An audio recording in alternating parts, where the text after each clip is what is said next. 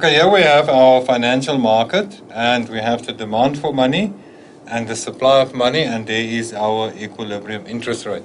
The question now is, what happens in this market if there's an increase in the level of output, and at the same time the central bank sells treasury bills to the public? To analyze this, we will begin with the increase in the level of output and income. The economy is growing.